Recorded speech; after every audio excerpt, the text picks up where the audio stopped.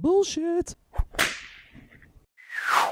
It's the No BS Marketing Show. I'm your host, Dave Mastovich. Our guest today is Kevin Bolding, the new CEO of the Greater Pittsburgh YMCA. Today's show is brought to you by Audible.com. Get a free audiobook download and 30-day free trial at audibletrial.com/nobs. Over 180,000 titles to choose from for your iPhone, Android, Kindle, or MP3 player. Our guest today is Kevin Bolding, a seasoned senior executive, has over 20 years of progressive impact in urban, suburban, and corporate communities. He's just recently been named the new CEO of the YMCA of Greater Pittsburgh. So we, in episode 1, talked through your career up through Miami and your decision to come back to Pittsburgh, being partially influenced by the great coverage of Pittsburgh at the G20. You've come to Pittsburgh now. You've been here 6.5 years. Give me your first impression of when you came to our city.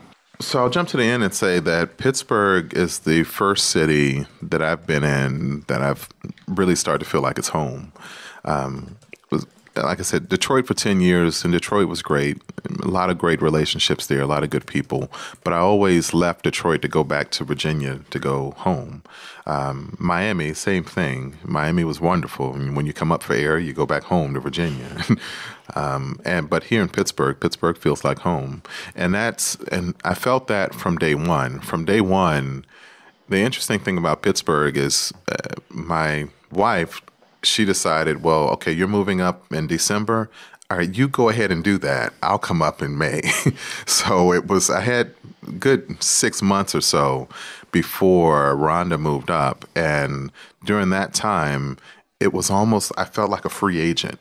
People were trying to woo me to their communities. Were trying to show me, hey, you should come to my community. You should live in my community, because I had temporary housing downtown. Well, you should move into this community or that community. You know, have dinner with me over here, have dinner with me over there. That would never happen in Detroit. That would never happen in Miami. In Miami, I've always believed that there are so many cultures and so many different languages spoken that nobody speaks, because you don't know what language will be the predominant language at any given time. But that just did not happen in Detroit or Miami. And so coming here, it was a little off-putting initially, because my Detroit guard was up thinking, what do they really want? Something's going on here. And once you kind of let down the guard and understand that Pittsburgh people are just Pittsburgh people, they love their communities, they are passionate and protective of their communities at the same time, and they really want everyone to embrace their community as being the best community. And once you understand that, then it became a lot of fun. So I got a chance to see a lot of really cool communities. I learned really quickly that GPS here really is just about useless.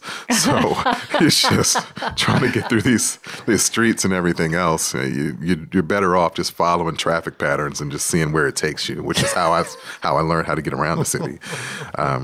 But yeah, I learned a lot about what I learned about Pittsburgh, and those first 6 months really just continued to echo for the last 6 years, which is people are passionate about their communities and they love their communities, and it's a very tight-knit, close-knit city. The No BS Marketing Podcast with Dave Mastovich is brought to you by Mass Solutions. Put our 3-step No BS process to work for you. Visit masssolutions.biz today to take your marketing to another level. It's all about bold solutions, no BS. You're here for 6.5 years now. At some point, you were made the Chief Operating Officer. I want you to talk a little bit about that position, and then talk about the exciting news with you moving into the CEO role. Yeah, I moved into the Chief Operating position in December of 2014. So the function behind that one is to really make sure that all of our operating sites, we have sites that, at least our branches, that go from as far north as Wexford to as far south. We have a South Hills operation. We have an operation out in Plum. And then we have 3 camps also. We have a camp in Zelienople, and we have 2 camps in Somerset County. So we've got a pretty wide reach when we look at who we serve serve, and the job in that operations role is to make sure that the day-to-day business is going well. The biggest challenge with it is trying to make sure that we're all pointing in the right direction. And so we spent a lot of time over the last year putting together a strategic plan that's really all around harnessing the collective strength of the entire organization into one focused plan. Our plan is called One Why for All, because we believe that that really every why, when we work together, and then now we're really as strong as we can possibly be. It doesn't mean that local YMCAs have to lose their autonomy. It's actually quite the opposite. If you're out at the Western Y, for example, a Y that on their property does not have a pool, and somebody comes up and says, well, I'm interested in swim lessons. Well, okay, sure, I can help you. We have a pool downtown. We have a pool in Wexford. We have a pool here. We have a pool there. So trying to make sure that all of our branches and operations understand that they can leverage the collective properties, programs, resources of all the other Ys that we have for the betterment of really all of our members. So it becomes a messaging issue in a lot of respects, with making sure that internally everybody's communicating the same way and that they know the different opportunities of the whole organization beyond just their center.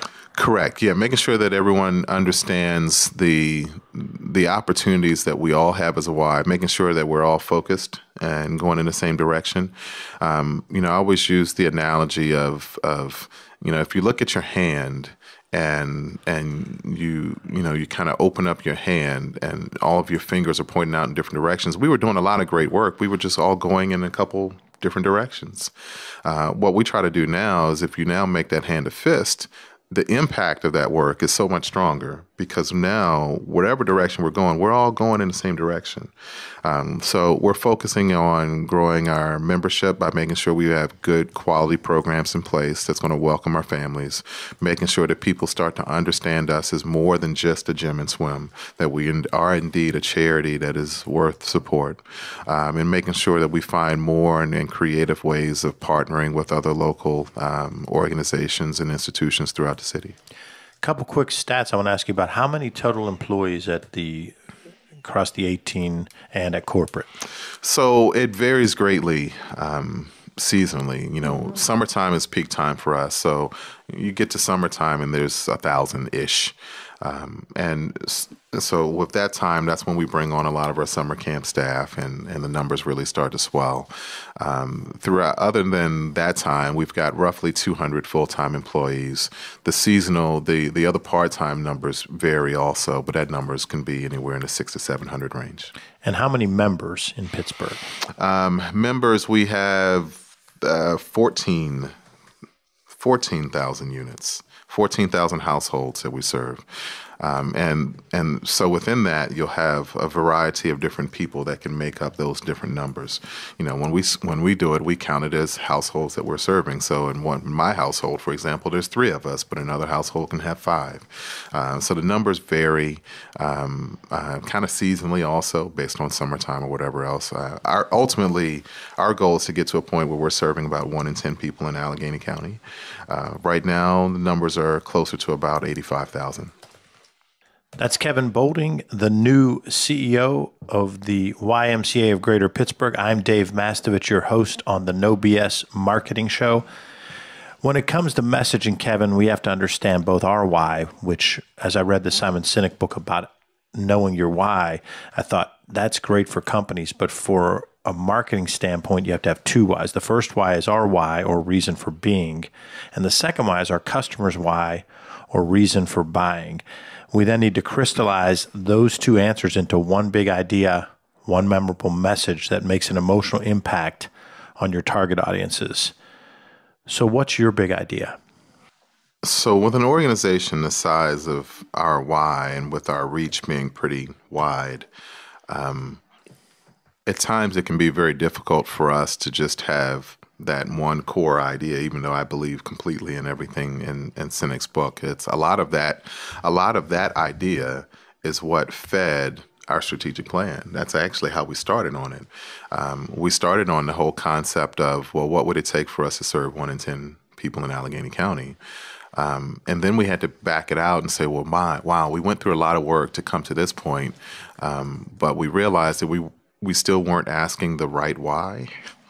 the right why is, well, why do you still want to serve 1 in 10 people in Allegheny County?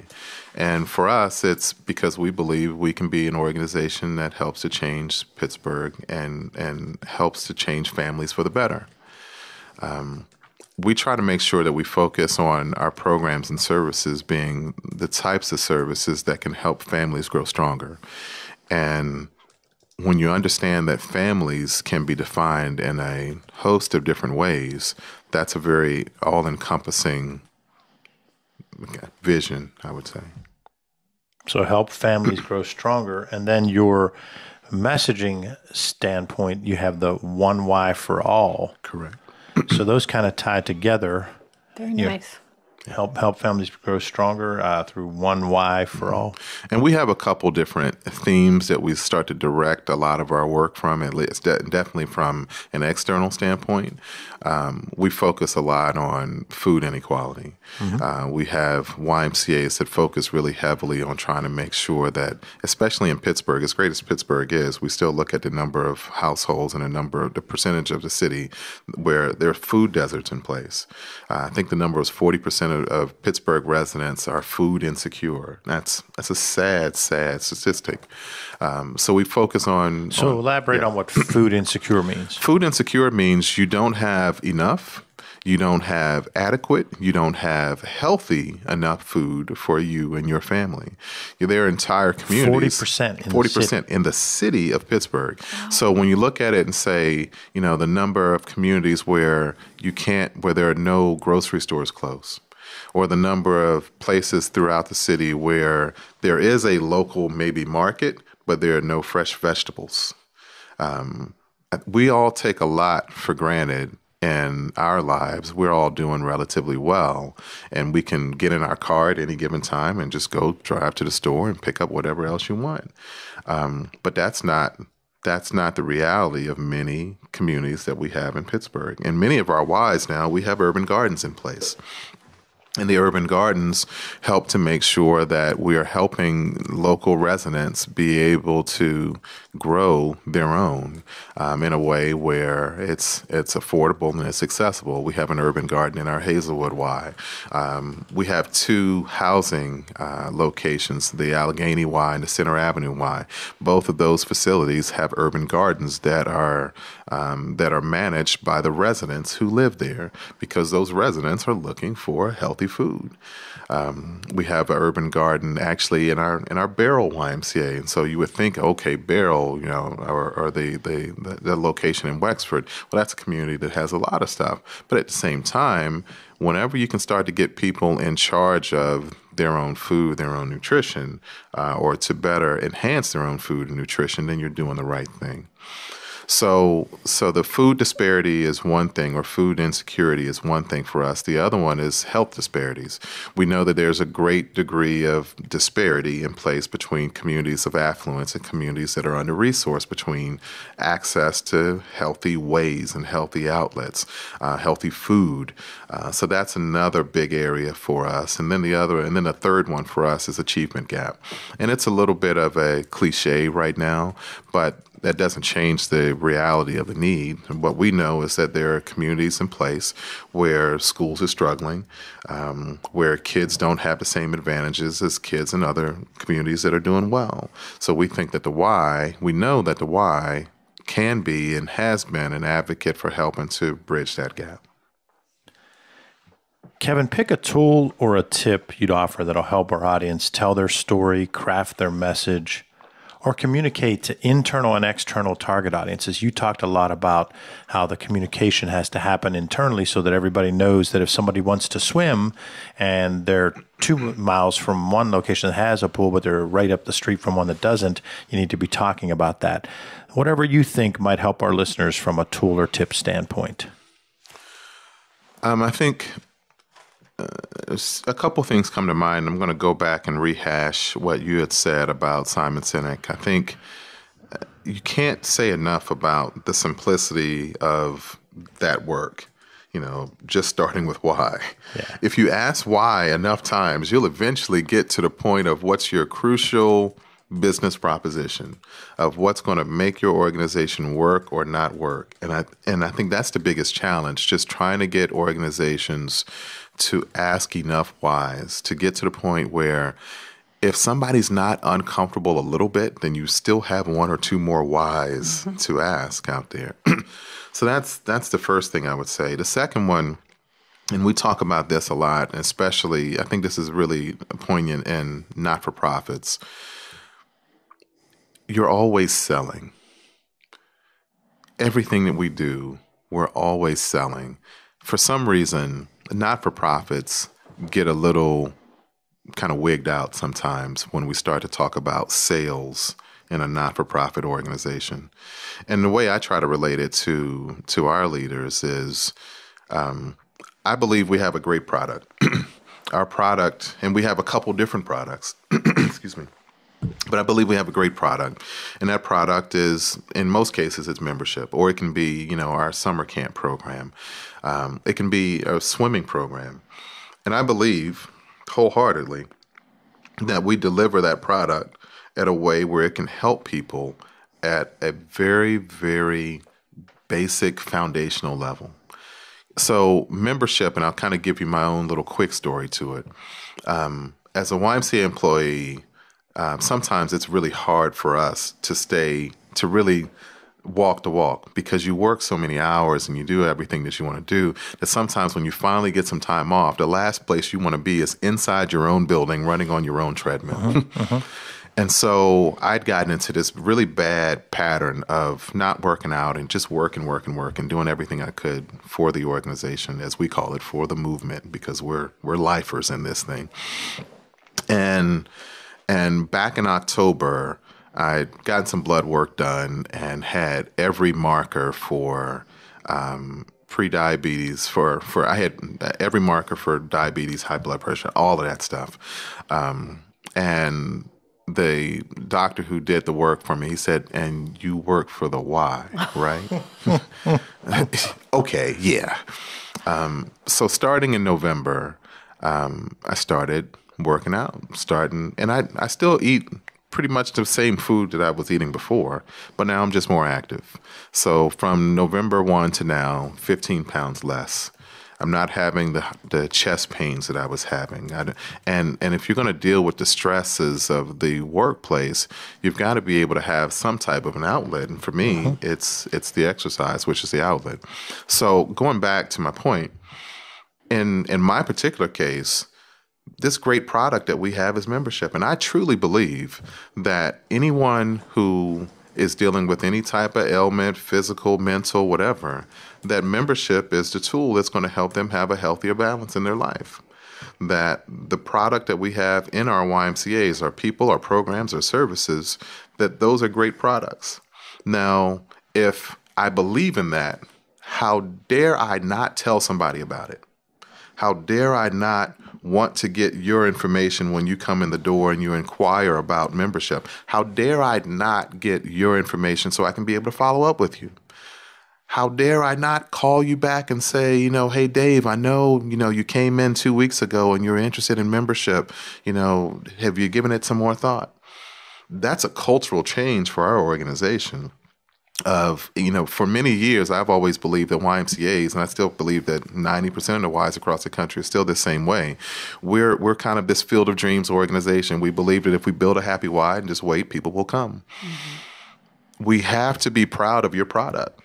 Whatever your product is, if you're working for it, then I would hope that you believe in it to whatever degree, and that from that point on, you want to get people engaged in that product. So I guess the advice that I would say is you have to do something that you believe in, whether it's, selling water bottles or selling memberships. It's all about believing in what you do and being able to emote that passion for that belief and share that passion with somebody else to get them engaged. That's Kevin Bolding, the new CEO of the YMCA of Greater Pittsburgh, and we are on the No BS Marketing Show. For you, the listeners of the No BS Show, Audible's offering a free audiobook download and a free 30-day trial to give you the opportunity to check out their service. Over 180,000 titles to choose from, including that Elon Musk book that I've been listening to, which I love and would recommend. And Suzanne, you've been listening to him? Yeah, I downloaded the Anderson Cooper book. It's awesome. Got to give it a try. So you go to, what do we got, Suzanne? It's audiblefreechild.com/nobs. Okay. Kevin, it's time to keep calm and hit the bullseye. I'll ask you to choose between two marketing or messaging classics. You tell me which one you like and why, but you only have a few seconds to choose and hit the bullseye. Okay. All right, let's roll. Nationwide is on your side, or Allstate, the good hands people? Nationwide, they're on my side. It's personal. It's all about me. And Peyton Manning sings the song. Yeah. You a Peyton Manning fan? Yeah. Oh, right. Yeah. Nationwide. Right. Yeah, I got it. Yeah. Chicken parm, you taste so good. Right. I got it now. Yeah. Since we brought it up earlier and we're both basketball fans, and now is the time, we are in the midst of the NBA Finals. LeBron James or Steph Curry?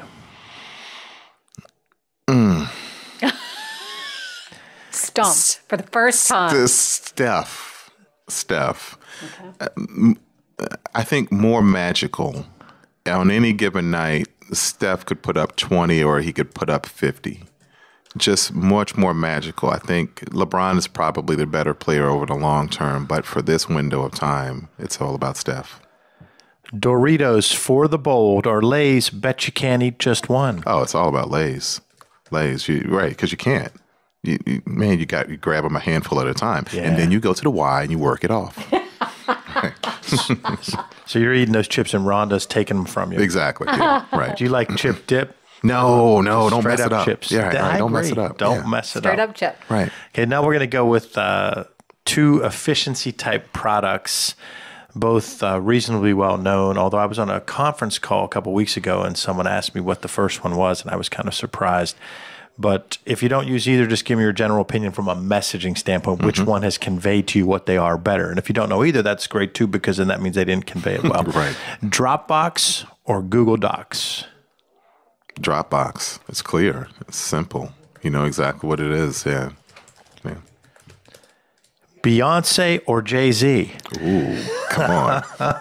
I'm a 40-something-year-old male. It's all about Beyonce, right? Are you going tomorrow? No, tonight. It's tonight. That's right. Tonight, yeah. I don't know a lot of guys that just go to a Beyonce concert, right? We'll watch it on HBO, but we don't. Exactly. Right? We're not going to go there and say, oh, yeah, Beyonce. Right. See, a couple of shows ago, I had to admit an embarrassing thing that, like, I'll watch Britney when she's on. Yeah, right. And I used to watch her when she was on. And I'm like, don't tell my buddies. Right. I'll watch it. Right. Won't tell anybody, but I'll watch it. We're going to move into the sights and sounds of marketing. And this episode's Sights and Sounds of Marketing focuses on diet a little bit, and Kevin just touched on that and how the YMCA can help. It's about how McDonald's appears to be copying Chick-fil-A to improve customer service by investing billions in wage increases and training for their workers. The fast food chain lifted its average hourly wage from $9 to $9.90 last July and will raise it further to exceed $10 by the end of this year. McDonald's also started allowing workers to earn up to 5 days of paid vacation every year and invested in training with the implementation of new procedures like Ask, Tell to speed up drive-through service. Now, think about that. Ask, Tell ties back to your point about asking more. One of your tips was ask why. And another one of your points was how your team has to be able to talk about the different services at the different whys.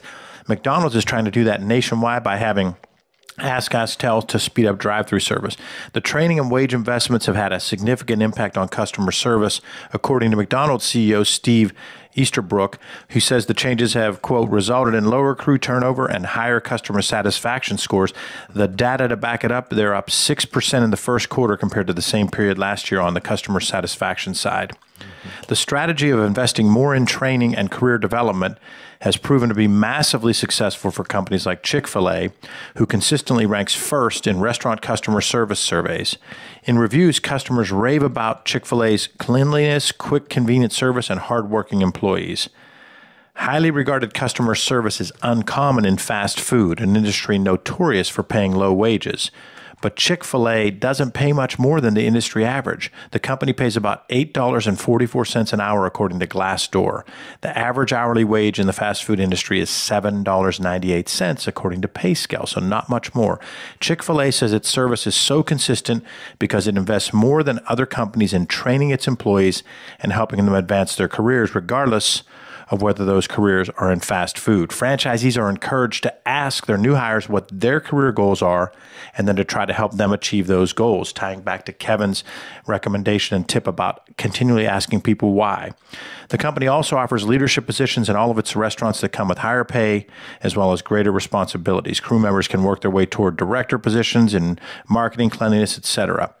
Now, I'm not here just saying Chick-fil-A is perfect. They certainly aren't. They have some PR issues. I'm using it as an example to talk about your thoughts on the approach of Chick-fil-A and now McDonald's following suit with training and making it about them, their workers. That's my key pointer. I'm not here to say I'm this big Chick-fil-A fan. I'm here saying, is it making about them training and asking your employees why? How do you feel about that? How can you apply it to the why? I agree completely with everything that they're doing and everything that you've said. I think the thing that we've already started to try to share a lot within our organization is, as we talked about the numbers of employees and the number of full-time to part-time, we are primarily a part-time based organization. We are very much a grassroots-based organization. We have a leadership staff team of about 13 people at our at our main office. And the big message that we've been trying to share with that group is it's really not about us.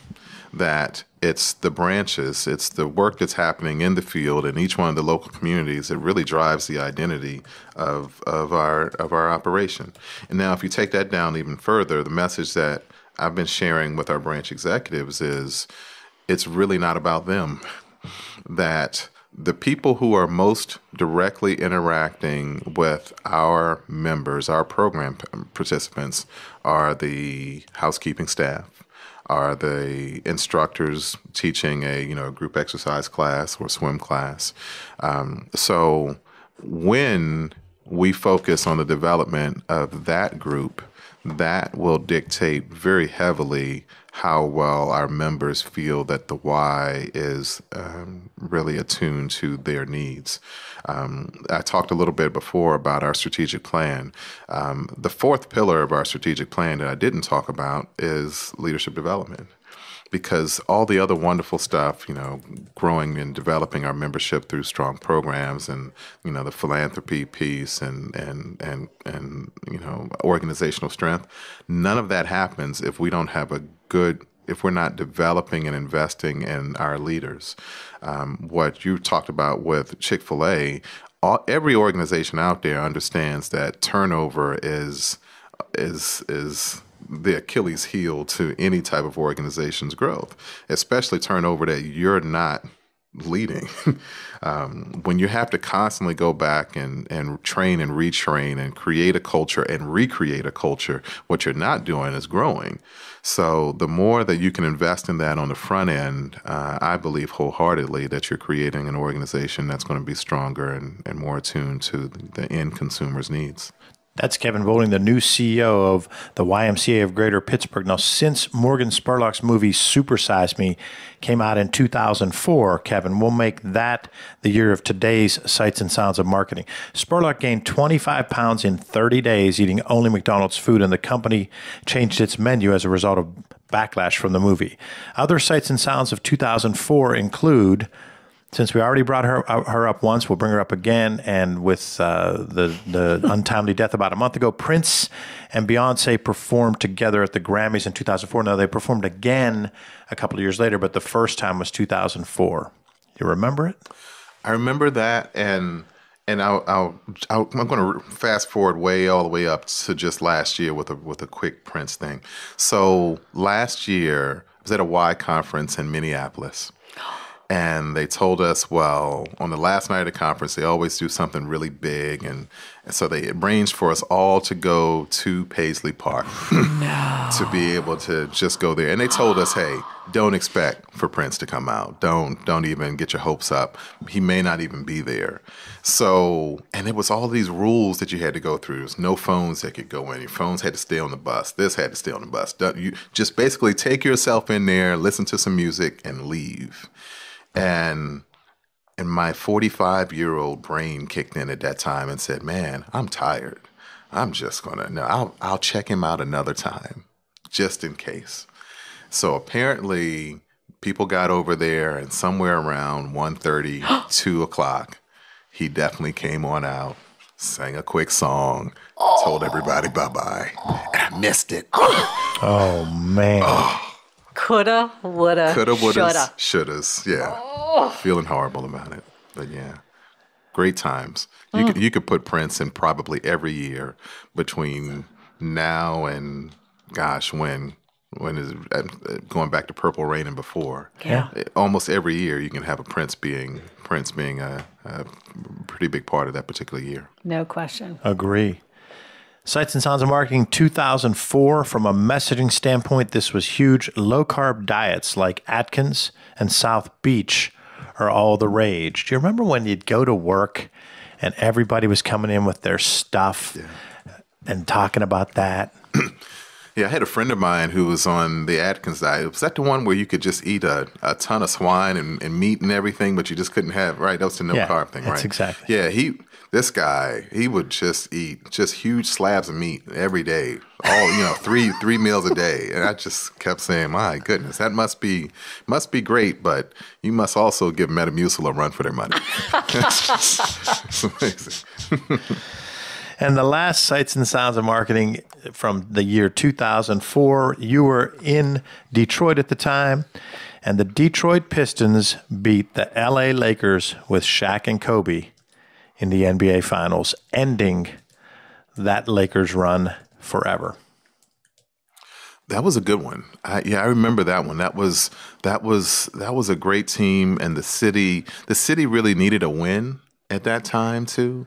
And having that excitement in the city was just absolutely incredible. Yeah, I remember that. When you're driving up into Detroit, there's a couple gas and oil refineries that are kind of off on the left-hand side of the road, driving up 75. And so, the big round, I guess, repositories where they store everything, they painted them as basketballs. So they're really cool when you're driving up. I think they're still the same way today. So, wow. Yeah. Just a sensational team. Chauncey Billups, Tayshaun Prince, Richard Hamilton. Billups. Yeah. That was it. And then Wallace. Yeah, that was great. Yeah. And then that team that they beat was on the verge of becoming the greatest of all time if Shaq and Kobe could have gotten along. Now, Kobe was able to win 2 more later with the Lakers, and Shaq was able to win 1 with Miami. But wow. So, Kevin, how can listeners contact you if they'd like to learn more about what you do? I think best way is probably through email. It's kbolding@ymcapgh.org. I think our Y is doing a lot of good stuff, and we're fortunate to be in a city that is as supportive as Pittsburgh is. We have a foundation community that is probably tops in the country, and they've been so great with us with supporting so much of our work. And I think anybody that wants to learn a little bit more about what we do and how we do it and communities we're trying to serve, please reach out. You have a great personal story to tell with the promotion as the new CEO. You've got, we are lucky to have you, Rhonda, your wife, and now Kira here in Pittsburgh. So, Kevin, thanks for being on the show. Glad to be here. Thank you. And for our listeners, thanks for joining us for the No BS Marketing Show. Visit boldsolutionsnobs.com for show notes, plus additional marketing and messaging resources. Sign up for light reading. You'll receive valuable strategies every other week to improve your marketing and transform your message. It really is light, intended to be read in 2 minutes or less. And it just might trigger bright ideas for you. To sign up, visit masssolutions.biz. Remember, ask yourself, what's the big idea? And build your story around the answer. It's all about bold solutions.